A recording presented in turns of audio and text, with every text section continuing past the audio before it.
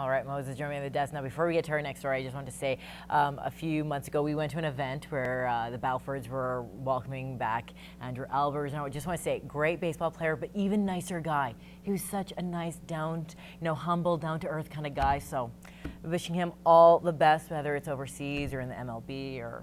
Oh, he's going to do great whatever he does. Exactly. He's been a class act, and you know why? Because he's from Saskatchewan. That's how we raise him. I'm an Alberta girl, and he's a Saskatchewan boy, so you can say either way. Exactly. It tells a lot about this one anyways.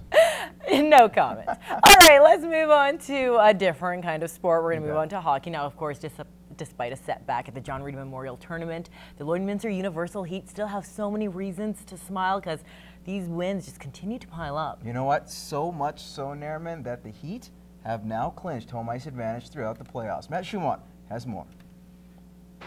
2 weeks ago, it looked like the Heat were well on their way in making an appearance in the final at the John Reid Memorial. Going perfect in the round robin, they once again stumbled in the quarterfinals, but despite coming back to the border city empty-handed, the team did like the effort they put forward. I thought the boys' effort for the 5 games we played was really good, and you can take a lot of positives out of that weekend and build off that.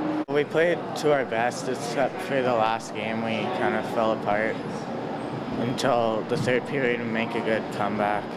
The Heat did not let that result faze them. In 2 games last week, the Heat outscored their opponents 13-2, and with the victory secured home ice advantage throughout the postseason. That was our goal. We set out at the beginning of the year to get home ice advantage, and the boys came out and played a really good road game in Spruce Grove. They're a tough hockey team, and I thought we did a great job on the road. We've been talking about how big home ice advantage will be, and we want that throughout the year. It's good always to have your home fans home ice. And with the regular season coming to a close in 2 weeks' time, the remaining 3 games will be big for the Heat as they know they got to be in fine form heading into the playoffs. We want to finish strong. You don't want to have any letdowns going into playoffs, and we can use these 3 games to fine-tune our game and get ready for a long stretch run. Matt Schumont, Newcap Sports. All right, moving on to the Lakeland Rustlers women's volleyball team. They're hard at work, hoping to snap their losing skid that's seen them spiral down the ACAC standings, clinging onto a final spot for a provincial berth. But they hope a change of practice can get them out of a recent rut. For the second straight week, early morning practices and 2-a-days have been the norm for the Lakeland Rustlers, doing whatever they can to come out of a funk that's seen them lose 9 straight matches.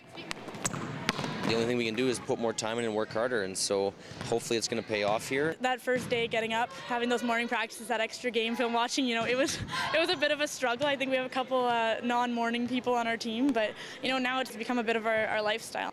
A change they hope can correct those mistakes that have crept into their game. But despite winning only 5 sets during that stretch, attitudes still remain high.